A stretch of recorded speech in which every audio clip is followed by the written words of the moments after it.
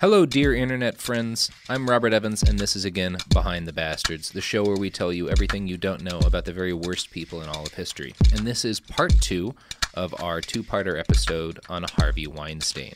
In part 1, we started outlining all of the different people who had to essentially compromise their morality, do outright terrible things or questionable things in order to allow Harvey to prey on women and get away with it for decades. And in this episode, we're doing more of that, starting with Harvey Weinstein's spy army. But before we get into that, I would like to introduce my guest for this episode, same guest we had last time, Anna Hossnieh, co-host of the Ethnically Ambiguous Podcast and other things. Thank you for having me. Yeah. All right, we're getting back into Harvey Weinstein's spy army. So Harvey Weinstein's net worth, at least before all this came crashing down on him, was generally reported as being in the $200 to $300 million range. This meant Same. Really? No. Because Could you imagine? so this means he has enough disposable income to not just buy off people, but pay for the services of companies. 2 days ago, we talked about a company called Kroll. When Harvey would settle with people, he would have this security company go through their phones and electronic devices. Right, and fun fact, it's Nick Kroll's family, the comedian. Really? Yeah, same fam. Really? That's his grandfather's company. Well, that's unsettling. Really?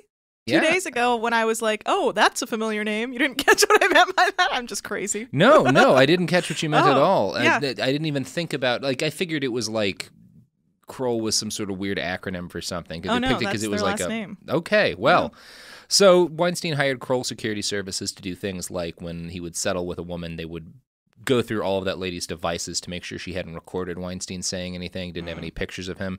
It was part of how he sort of cleaned up after himself. And in 2016, Dan Carson, chairman of Kroll's Investigations and Disputes Division, sent Harvey 11 photos of Rose McGowan and he together at events over the years since the alleged assault. These were photographs of them having conversations, smiling. Kroll's whole goal there was to find as many pictures as they could of Rose McGowan talking to Harvey Weinstein and looking comfortable. To use against her, to use against her. Look at them. What a great relationship. They love each other. Yeah. If she had a problem with him, why is she smiling in this picture with him? She's not stuck in a system that's oppressing her from start to the end. You know, no big deal. Yeah, so as soon as he got the photos from Kroll, Harvey sent them over to his defense attorney, who called one picture of Rose and Harvey having a friendly chat, quote, the money shot.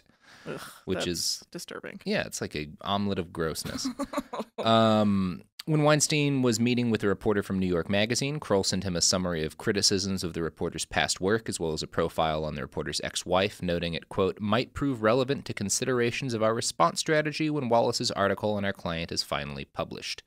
So basically, he got to use Kroll as sort of like an external brain almost. Like, he's like, this woman's going to come out. I need someone to go through publicly available images and find everything you can that makes her look like my friend or whatever. That's what this company would do for him. It's skeevy, but nothing he's using Kroll for is super nefarious. Right. It's just more like a story manipulator. Yeah, I need someone to Google for a long time, and so that I can then use the information they bring up. So that's what Kroll's doing. So I guess in Nick Kroll's family's defense, nothing that I've read about them doing is nightmarish yet. That changes when we get to a little company Weinstein also hired called Black Cube. Legends. Yeah.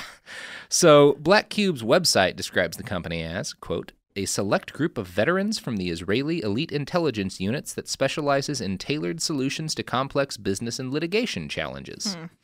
Yeah. So I spent some time on their website. I figured that Black Cube's work for Weinstein would fall under the litigation challenges category, because it seems like a challenging case, with like 85 women accusing him now. So I moseyed over to the litigation support section of their website, and I read it. Now I'm going to read it to you. Understanding your opponent is a key element when building a strategy for a complex situation. Black Cube supports litigation processes by identifying your opponent's vulnerabilities, interests, priorities, and strategy. Using our unique intelligence methodology, Black Cube enhances its clients' decision-making by providing otherwise unobtainable information. We help our clients identify their adversaries' sensitive points or vulnerabilities, or evidence of their misconduct. Sounds like a show that Shonda Rhimes would make. Sorry, was that too much of a deep cut? That was a deeper cut than I was like comfortable. Scandal, How to Get Away with Murder. Like she loves that. Like political operatives who are trying to find ways to use something against you. Well, that's exactly what they're doing, and that's exactly how they frame it. As like we're helping our clients, their adversaries, and like when the reality is that they were helping a multiple rapist. Yeah, they're fixers. Attack women. Yeah. Well, let's not sully the good name of fixers. I've known a lot of great fixers in my time. These True, people but are a gross. lot of fixers do tend to get their hands dirty. Yeah, and these people got their hands very dirty. Yeah. In May of 2017, Rose McGowan got an email from Diana Phillip, a high-ranking executive at Rubin Capital Partners. Phillip explained that she was funding a program to fight workplace discrimination and wanted to know if Rose would speak at the program's kickoff event. She offered to pay $60,000, which I'd talk to anybody for $60,000. Yeah. The two women met 3 times over the next 2 months to talk about women's empowerment and other issues. Rose found her very kind, and eventually Diana Phillip offered to invest in Rose McGowan's production company. During one of their talks, McGowan mentioned that she was talking to Ronan Farrow about Weinstein. A week later, Phillip emailed Farrow and asked him to meet with her. Farrow never responded because he's a smart guy. Yeah, he's like, this smells fishy. This smells weird. When the New Yorker published his first big Weinstein story 3 months later, Diana Phillip emailed Rose McGowan, "Hi, love. How are you feeling? Just wanted to tell you how brave I think you are." As you might have guessed, Diana Phillip isn't a real person. It's an alias made up by a former Israeli intelligence officer working for Black Cube. Phillip and her entire company and its online footprint were all inventions of Black Cube. And a story just came out like the day we recorded this podcast. I think NBC put it out, where Black Cube was also fishing around the wives of several Obama administration employees to try and find compromising information it could use to make the Iran deal look bad. Right. And the capital company that they pretended to be from was the same capital company. They just have this one fake company that they always pretend to work with, even though the stories have been out for a while now. That's the thing, is they email pretending to be someone else trying to help you. Yeah. To like get into your life. Yeah, usually pretending to be someone with money so that they can be like, oh, I'm looking at investing, or I can help you set up this or that. Yeah. Literally never responding to an email again. Yeah, never let anyone give you money. They are the Mossad. I won't even take pay for work. It's all the Mossad. It's all Mossad. So one of the men who helped Weinstein coordinate his espionage efforts and really handled like the direct interfacing with Black Cube was an attorney named David Boies. He has an otherwise laudable career. He defended Al Gore in the 2000 election dispute, and he argued for marriage equality with the Supreme Court. So he seems like a great guy. Mm-hmm. Yeah. Oh, God. Seems like he's on the right path. That's actually terrifying. Yeah. That you can be on the right side of history arguing in favor of gay marriage to the Supreme Court, and then on the other side help manage Harvey Weinstein's spy army. Oh, Jesus. Trust no one, man. Well, just don't trust lawyers for fucking sure. So in 2017, while he was working for Weinstein, David Boies signed a contract with Black Cube that defined their primary objectives as to, quote, provide intelligence which will help the client's efforts to completely stop the publication of a new negative article in a leading New York newspaper. Now, at this point, I should note that this leading New York newspaper was the New York Times. So that first article was Megan Tauhey and Joey Cantor. Apologies if I'm mispronouncing that, but this is the article that Boies and Black Cube were trying to stop. Now, there seems like there might be a conflict of interest there because David Boies and his firm were working for the New York Times as well, defending them in a libel case at the same time.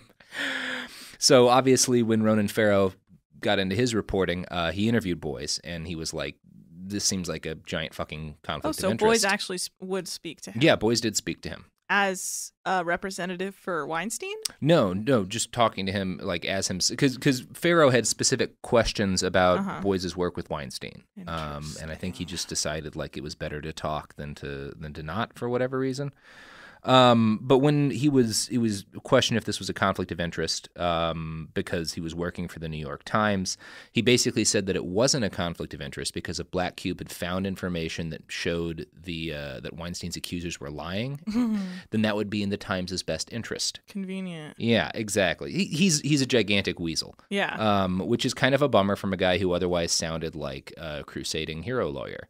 And he's not the only progressive gold star to get tarnished by the living poop cloud that is Harvey Weinstein. You ever heard of Lisa Bloom? Yeah. Oh, yeah. Oh, yeah. Yeah. She's an American civil rights attorney. She represented the women whose sexual assault allegations got Bill O'Reilly fired. Yeah. In 2016, she represented several women who claimed Donald Trump had sexually assaulted them. Do you remember the anonymous woman who said that then candidate Trump had raped her when she was 13? Yeah. She was supposed to reveal herself at a press conference, but backed away at the last moment under threats. Lisa Bloom was her attorney as well. She was also Blac Chyna's attorney. She was Blac Chyna's attorney, yes. Mm-hmm. So Lisa Bloom, another person with a great reputation, particularly when it comes to defending women who have been abused by powerful men. Right. And in fall of 2016, Lisa Bloom took a job with Harvey Weinstein. It sounded like the board was worried about the mountain of complaints and accusations. The story hadn't entirely broken yet, but Rose McGowan, I think, was open at this point, and they were basically trying to have her counsel him into being a better person so that it would improve his personal PR and maybe help them get out ahead of any future stories that came out. I hate that kind of stuff. Yeah, it's gross. So she sat down with Weinstein to decide Right. if she wanted to take this job. And she says that he admitted that he had, quote, verbally made a lot of inappropriate remarks to women, both inside the workplace and outside the workplace, end quote. So, But she's claiming she did not know anything about the abuse. yes. That's yes. why she took the gig. Yeah, for the she's short amount claiming of time. she thought that he was admitting to being a gross guy who sexually harassed women, but not assaulted and raped them.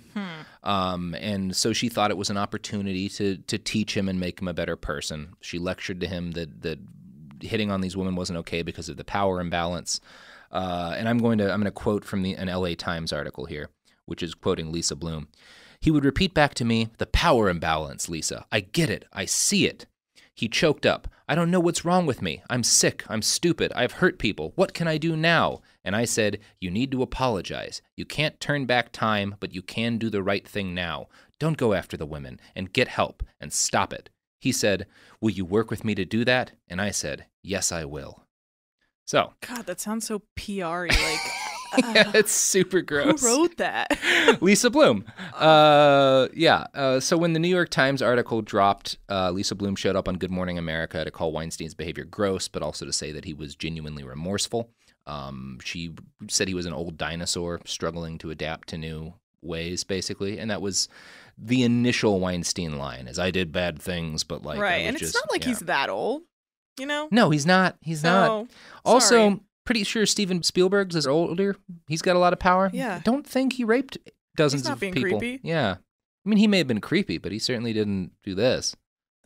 I hate that whole, he's too old, he doesn't understand. It's like, sure, Kinda you could say that for Twitter, but you can't say Yeah. that for harassing and sexually assaulting women. I'm sorry, but even back in the day, Yeah. it wasn't okay to sexually assault a woman. Yeah, you could say that if he was calling women doll in the office Right. and needed a talking to. You can't say that when he grabs Rose McGowan and forces. Yeah. Yeah. Sorry, yeah. shoving someone's head on your dick is not the old, you can't use the old man excuse anymore. Yeah. It's not.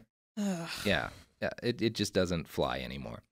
So Lisa Bloom's role in the Weinstein machine was basically assuring the world that Harvey was very sorry about being a bad boy and totally committed to doing better. Some people attacked her for this seeming betrayal of all the victims she's represented. In an interview with the LA Times, Lisa explained that those women were why she decided to work with Harvey. Quote, "Every day there's a woman in my office crying, why won't he just admit it? Why does this have to be an open wound for my entire life? I don't want to litigate, Lisa. Almost every single one comes to me and says, if he would just apologize, then we could move on." End quote. Which I feel like is kind of bullshit. If he had been really rude to a lot of women, that would make sense. Mm-hmm. But he committed crimes. Yeah. The answer to a man who rapes dozens of women probably is not make him apologize. It's Make him go to jail. Yeah, like pay for his crimes. Yeah. And again, she says she didn't know about the rape or the assault. Maybe that's true. Maybe they offered her a lot of money. Maybe I'm certain they offered her a lot of money. Based on my understanding of her, she seemed like she knew what she was doing. And then this happens, and it's like, I don't understand. It's either a lot of money. Some of it may have been. Harvey was a big progressive donor. Big donor Yeah. we'll get into the Clintons a little bit. Big donor to a lot of good causes. And maybe she thought he deserved a second chance or feels something. like she knows better. It felt does. like she would know better that this kind of person is not someone you can just make apologize, and all these women who've been harmed by him can just snap back and be like, well, he said sorry, so now all my PTSD from being sexually assaulted will just walk right out the door and I'm fine. Let's go get some coffee. Like, it's so much more than that. There's so much more, I'm about to lose my mind. Well, yeah, and that quote from the LA Times from her makes me think that she's full of shit because the way she outlines that conversation with him sounds like a scene in a movie where like the music swells and I just want to try to be better. Can you help understand. me? Yeah, and then it's like Pygmalion but with sexism. Harvey, you gotta try. Ugh, give me a break. Yeah. So Lisa Bloom insists that Harvey Weinstein dictated the entire apology that he sent out after the New York Times article was released. It's my personal conspiracy theory, based on the things I've read about her, that Bloom either outright wrote his apology or heavily influenced it with direct advice on what to say. I'm going to read the apology, and you let me know what you think. I believe you. Yeah. Already. Okay. Well, then I'll go into a couple of lines from the Please. apology that makes me. First, it starts with him saying, I came of age in the 60s and 70s when all the rules about behavior in workplaces were different. That was the culture then. Obviously, one of her first things was saying he's a dinosaur, he's from a different era. He apologizes in the apology to anyone he may have hurt, which is, at the time it came out, at the start of this Me Too thing, that was not the standard for a man who had been accused of this. It was like deny, Right. Which again makes me think that this is because she was big on, no, you've got to apologize. You don't deny, you hit it on, which is, again, good advice if you're not a rapist, if you're just a guy who fucked up. Yeah. But then Harvey says, over the last year, I've asked Lisa Bloom to tutor me, and she's put together a team of people. I've brought on therapists, and I plan to take a leave of absence from my company to deal with this issue head on. And then he misquotes Jay-Z lyrics, yada, yada, yada. And he ends by saying that he's going to give the NRA his full attention. So he goes through his whole apology where he's saying, like, I've been trying to do this for 10 years. This is a wake-up call. I can't be more remorseful about the people I've hurt, and I plan to do right by all of them. And then he says, I'm going to need a place to channel that anger, so I've decided that I'm going to give the NRA my full attention. I hope Wayne LaPierre will enjoy his retirement party. I'm going to do it at the same place I had my bar mitzvah. I'm making a movie about our president. Perhaps we can make it a joint retirement party. 1 year ago, I began organizing a $5 million foundation to give scholarships to women directors at USC. Well, this might seem coincidental. It has been in the works for a year. It will be named after my mom, and I won't disappoint her. Yeah, no, it's like the sleaziest fucking thing in the world. Fuck you, Weinstein. And I feel like her hands are all over that. I feel like rarely are people like that are allowed to actually put their own thoughts because they can be such wild cards. Yeah, and why would you want to if you've just hired this woman whose whole job is, number one, she's got street cred as someone who's represented a lot of women in these cases. Like, I feel like it was either the money or the prestige of getting to reform someone like Weinstein that got her in, but she definitely compromised. Her mother's a famous rights. Yeah, her mother's rights? Gloria Allred. Yes. Yeah. And wasn't her mom kind of like? Yeah, her mom was something along the lines of, if I have to go into court against Weinstein and fight my daughter in court, I'll be willing to do it, something like that. Before you spoke up, I said the word compromised about Lisa Bloom, and I was going to use that as a lead into our ads by saying you won't have to compromise with these products and or services, which we're now advertising. So that's what I did.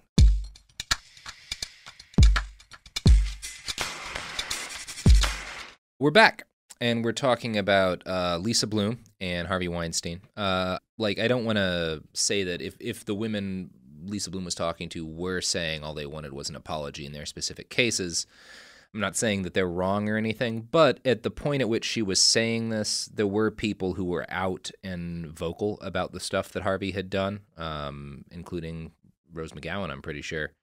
And those people were not happy with just an apology. So I don't know. It seems a little messed up to me. Maybe she just really thought he was just a sexual harasser. I don't know. It's probably worth noting that, there's a couple of things that are worth noting here when we talk about her culpability. First of all is that she left Weinstein's employ like immediately after everything broke, like a couple of days after. I think she was on Good Morning America. I think 48 hours after the article dropped, she was out. She distanced herself from Weinstein once the rape allegations she probably realized came out. way in over her head and was like, wait a second. Yeah, she said, I was never aware there were allegations of sexual assault. Should I have, based on my long experience as a sexual harassment lawyer, assumed that it could have been a lot worse than what I knew? Yes, I should have assumed that. That's on me. So she acknowledged a fuck up. Rose McGowan did claim that before she was fired, Lisa Bloom offered her money if she, quote, got on the Harvey's Changed bandwagon. Lisa has denied this. What? Another Lisa Bloom client was Roy Price, Amazon's studio chief and also the recipient of his own sexual harassment allegations. Kim Masters, the journalist who broke the Price story, claims Lisa, quote, spread rumors about her in order to kill a story. Lisa has also denied this. Lisa! For her part, Lisa Bloom has admitted that representing Harvey was a huge mistake. She hasn't said whether or not the fact that the Weinstein Company was looking at turning her book about Trayvon Martin into a TV show had anything to do with her support for Harvey. Maybe it did, maybe it didn't. That's what's crazy is like, power and money is so, it will make people just lose their ability to just see right from wrong. And that's really like the core of this story, because he was one of the very few people in the world who could make anything a movie or a TV show. If he did snap his fingers and say, your book's it's a TV show. He's got that kind of cachet. Lisa. He made fucking, so... I hope their Thanksgiving with her mother was so awkward and just filled with silent looks of disapproval towards her. Yeah. And I hope that her book about Trayvon Martin, well, I don't know. Like it's like I want to say I hope it didn't do well, but it's an important story. That's what's crazy. Like, is she another one of those people who publicly champions women and women's rights and all this stuff and then is privately like just here for showing her reputation as a certain... I am dying. Is she making the calculation, the world's an ugly place, you gotta win when you can, and everything's not going to be a victory. This guy's a creep, but the Trayvon Martin story is important, and if I work with him, I can get my book made into a TV show, and we'll do more net good than the harm that I'll do by helping this creep look like he's reformed. Oh, I don't know. I don't know. I struggle with that so much, because...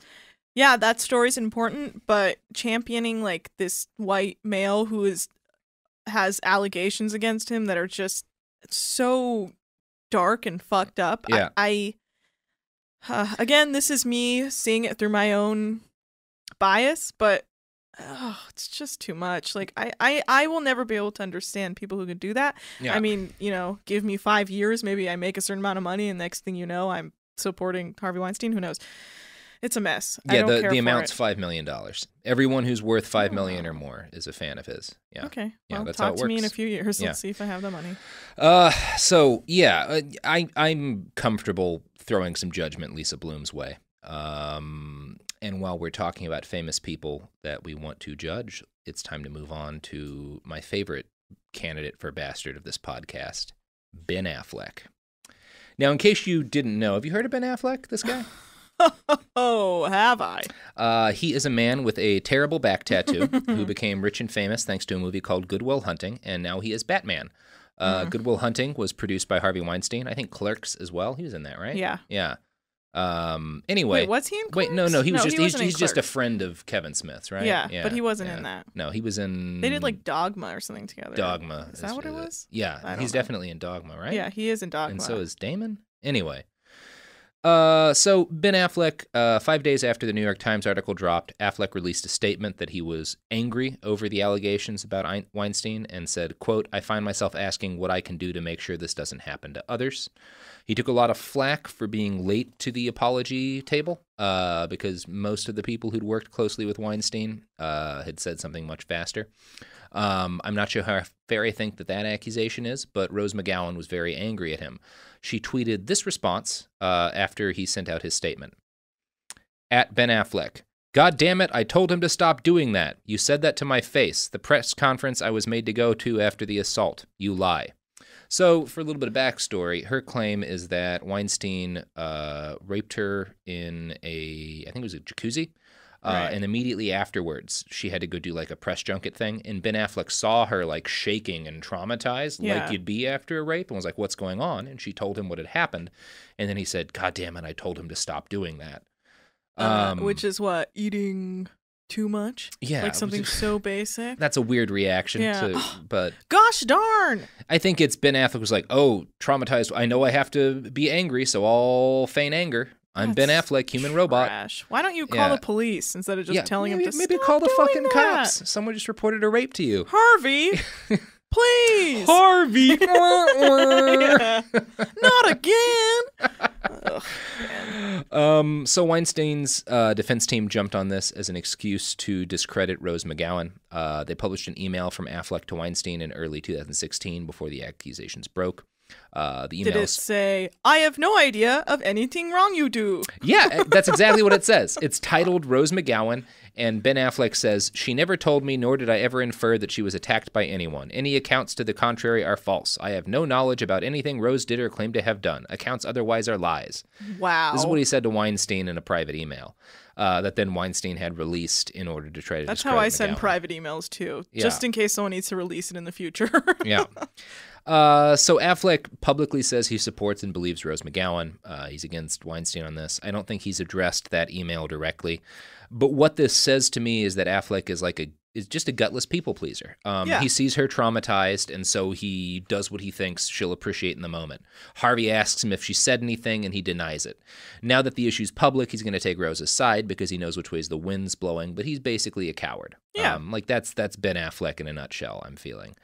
Yeah, and I think it's starting to wear on him because now he just looks crazy in any photo. Like he's been drinking, and he always looks like he just stopped crying. And the back tat, you've seen the back tat. yeah, that it's Falcon. It is an abomination. Phoenix. What is it?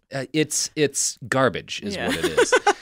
it looks like the eagle on the Mexican flag had a baby with like a bad watercolor painting of Snoopy. And that's a falcon or a phoenix. It's a phoenix. It's just bad. It's stupid. I'm bad at describing tattoos as well, which is my other podcast. Robert Evans describes tattoos poorly. But we'll have a picture of his terrible back tattoo. And since the whole Me Too dam broke, Ben Affleck has been accused of groping and harassment by several women. There's a Vox article we'll throw up on the site that gives a good breakdown. A number of it's on video. You can actually see him that being Hillary a creeper. Burton one on MTV. Yeah, it's amazing what a fucking creep he is. He's apologized for that, and he seems to be hoping his side of things blows over. So convenient. Yeah.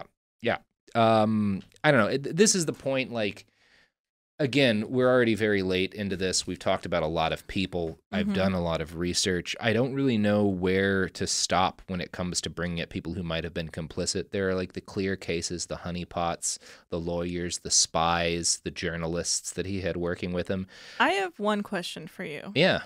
Do you think, because Meryl Streep came out and said, I had no idea. Do you think she had any sense of it? She's the one I never could figure out. I could see it being possible because she has been such a huge star the entire time. Right. Harvey Weinstein's been worth talking about. That maybe she was protected. Maybe number one, he was like, because he usually went with people at the start of their career. Yeah. Or kind of early on that he had some, because nobody's got leverage over Meryl Streep. So I could definitely see he never was creepy to her because that would have been suicide. See, that's the thing. I feel like she was at a powerful enough bubble that they were almost protecting her from such knowledge. And I think that's possible because it also, I doubt anyone would have needed to warn her about him because she's fucking Meryl Streep. She's not going to wind up in that situation. She's just too famous and rich. That said, it does seem like almost everybody who was famous and in movies pretty much knew what Harvey Weinstein was. And I'd be kind of surprised if she'd never heard anything. Was she ever involved in any of the movies he produced? I mean, Miramax made a shitload of stuff, so I'm maybe. sure at some point they had crossed paths because, she's in a lot of stuff. Yeah, I don't know. Like, that's the kind of thing. I want to say, like, Mamma Mia, but I don't know. That just feels like a Miramax Weinstein situation. I didn't find any clear evidence of her being, complicit in any of this. I didn't find any clear evidence of his wife being complicit, Georgina, and she said that she didn't even know he was cheating on her. And it's not impossible. Like, they spent a lot of time apart. Harvey was always in hotels, and it's always in hotels and stuff, and in private apartments that he had his assistants keep for him. Like, he had private bang apartments and stuff. But Naturally. his assistants would keep him stocked with lingerie and whatnot. So it's possible she didn't. Yeah, I know. mean, he also seems like he could be like an annoying husband, so I'm sure she was fine with him. Like, I being wouldn't off. want to be around Harvey Weinstein. I don't. Again, it's kind of tough where to draw the line at like people to stop searching for complicity in. I think Hillary Clinton might wind up on the list if we have a wide enough definition of enabling. I would agree with that. Yeah. Weinstein donated her and her husband huge amounts of money over the years. He invited Hillary to movie premieres. He helped advise her Senate campaign in 2000. Back in 2016, during the election, Lena Dunham warned the Clinton campaign that Harvey was, quote, a rapist. Magazine editor Tina Brown also warned members of the campaign about Weinstein. No actions were taken by anyone in the Clinton camp to distance themselves from Weinstein. Several days after losing the election, the Clintons had dinner with Harvey. They were planning a new TV documentary about her campaign. The talks only stopped after the New York Times article dropped. See, that's the thing is Hillary feels like a woman of convenience. Yeah. And if it does not directly affect her and the cloud isn't over his head yet, what does that mean to her? Yeah. She's not affected by any of these people. He's not going to hurt her. Yeah. And that's... Yeah, I would say that's probably fair. Yeah. But the Weinstein story is so gross that even a lot of the guys who, like when you read through the New York articles and stuff, there's a couple of people from within the Weinstein company who seem like good guys, at least on first blush. Ivan Reiter is one of them. He was a senior executive with the Weinstein company. He should have been Ronan Farrow's articles a lot. He worked with Harvey for decades, and when he learned that Lisa Evans from our Lost podcast had been harassed by Weinstein, he reached out to her, and he basically told her that I fought with him about the mistreatment of women for 3 weeks before the incident with you. I even wrote him an email that got me labeled by him as sex police. The fight I had with him about you was epic. I told him if you were my daughter, he would not have made out so well. And this is not someone who alleges Harvey raped her, by the way. This is so Reiter definitely opposed Weinstein from within the company. He refused to speak favorably of him to reporters, even when Harvey threatened to dig up dirt on him. He seems like one of the few good guys in this situation. But it's also worth noting that he only really started fighting back in 2014, and his objections to Harvey were on financial grounds. Basically, he found out that Weinstein had been using his company credit card to pay to tip yacht staff, private jet flights to Europe, to like fly models around and stuff, for basically things to do with his affairs. He was using the company as a typical separate behavior. Exactly. And that's when Ivan Reiter really stood up. That's when he really started to care when money was involved. Yeah, here's how the New York Times put it. Concerned that his boss's activities were, quote, going to take the company down, Mr. Reiter and other executives decided they should act. Wow, so it was mostly self-interest at Mostly that point. self-interest. Oh, so God. again, everyone in this story only does anything good or evil, in fairness, when their career is in jeopardy. I also don't like that line, if you were my daughter. It's like, who cares? She's whose someone's daughter. Yeah, like, this is a human being. Yeah. Ugh. Which is, again, like, I don't want to, like, yell at him for being the one person who Yeah. actually spoke to one of his victims and was like, this is fucked up, because no one else did. So he Yeah. gets some credit. But, like, Yeah. good is a low bar in the Harvey Weinstein story. Now it's like, you still didn't call the police. Yeah. Like, you didn't say anything to anyone else, really. Yeah, it is, a very low bar. Another possible hero in this is a woman named Donna Gigliotti. In 1998, she helped one of Harvey's victims seek legal counsel and advised her on how to get a good settlement out of him, because he settled with like a dozen women over the years, which is, again, people knew about this stuff. There were accusations. He just was able to pay it off for a long time. And Donna Gigliotti is one of the women who knew about this because she helped one of these victims. But in 2010, when Harvey offered her a job as president of production at the Weinstein Company, she took it. Yeah. Everyone's got a price. It's so crazy. Everybody's got a price, and everyone is willing to do pretty much whatever it takes to keep their career rolling along, which I guess you could call Hollywood in a nutshell, even though I don't want to believe that because I fucking work here This too. scares me. Like, who am I going to become? Yeah. Oh, boy. Yeah. Well, you just wait till you hit that $5 million Yeah. mark. Again, it's hard not to read all of this and to come to the conclusion that there was just way too much money at stake for 99% of the people involved to not be gross. Staying blind to Harvey's crimes or just enabling him meant tens of millions of dollars. It seems almost nobody's capable of turning that down. In October of 2017, Scott Rosenberg, screenwriter of Beautiful Girls, posted his thoughts about Harvey Weinstein on Facebook. Scott wrote for Miramax in the early 90s. He credits Weinstein with helping him sell his first 2 movies. He was there for many of the biggest years of Weinstein's career when he and Tarantino and Affleck were all watching their careers explode into the stratosphere. So I'm going to read a selection from the post that he wrote. It was glorious, all of it. So what if he was coming on a little strong to some young models who had moved mountains to get into one of his parties? So what if he was exposing himself in 5-star hotel rooms like a cartoon flasher out of Mad Magazine, just swap robe for raincoat? Who are we to call foul? Golden geese don't come along too often in one's life, which goes back to my original point. Everybody fucking knew. But everybody was just having too good a time and doing remarkable work, making remarkable movies. As the old joke goes, we needed the eggs. Okay, maybe we didn't need them, but we really, really, really, really liked them eggs. So we were willing to overlook what the golden goose was up to in the murky shadows behind the barn. And for that, I am eternally sorry. To all the women that had to suffer this, I am eternally sorry. I've worked with Mira and Rosanna and Lysette. I've known Rose and Ashley and Claire for years. Their courage only hangs a lantern on my shame, and I am eternally sorry to all those who suffered in silence all this time and have chosen to remain silent today. So Scott's opinion seems to be that he's a bastard, and so is Ben Affleck. Yeah. So is Clinton Tarantino, and probably the Clintons too. I'm going to guess Scott would classify everybody we've talked about today, the honeypots, the assistants, the lawyers, the journalists, the spies, as the same kind of complicit. Because when it comes right down to it, the ex-Mossad agents are guilty of the same basic crime as Ben Affleck. They could live with the knowledge that an old creep was molesting young women as long as the money was good enough. Oi. Yeah, that's a happy ending for our podcast today. Well, how you feeling, Anna? I feel lost. I feel confused. I did always say that if I were to ever hire a bodyguard, it would be a Mossad agent because I knew they would do whatever they could to protect me. Well, yeah. I mean, if you're going to hire someone to dig up dirt, yeah, it seems like Black Cube's good at it, although they didn't stop that article from dropping. Well, that's the thing is, like, the power of the people is so important. And I think that was so key in bringing down Weinstein. Like, all of this, like, everyone knew. And for a second when you were reading that, I, like, almost understood. And there was, like, a moment of my, like, psyche where I was like, whoa, what am I doing? Like, when you're at that level and you're having fun, you're like, yeah, Harvey's fucking crazy. And then you're just doing your thing because you're in this world. But it's impossible to, like, take yourself out of that bubble and be like, wait a second. That's harassment, actually. Yeah. You can't see past it because you're like, everyone's having a damn good time. Everybody's having, and you're all making so much money. Yeah. Yeah. And that is so fucking heavy. I can't.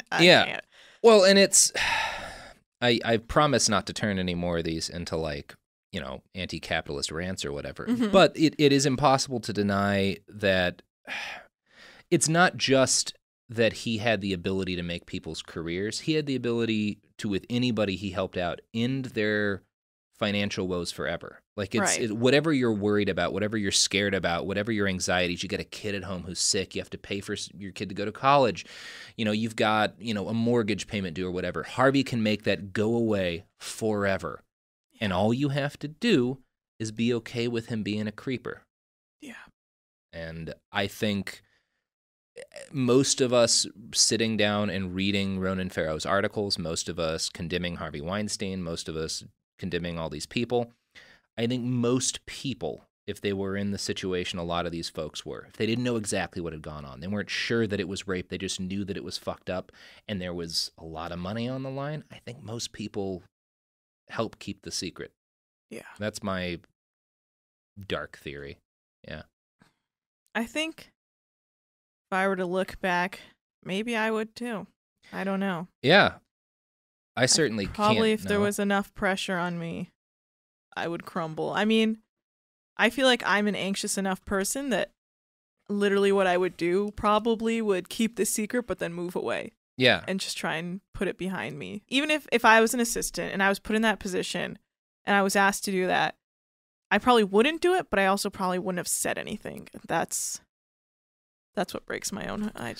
And I feel like, you know, I might be the screenwriter in this who was willing to cash the check and ignore the creep, and who, when it all came out, posted a very eloquent article apologizing, but still made that money, still stacked that paper, still benefited from it. Yeah, it's easy to apologize now. Yeah.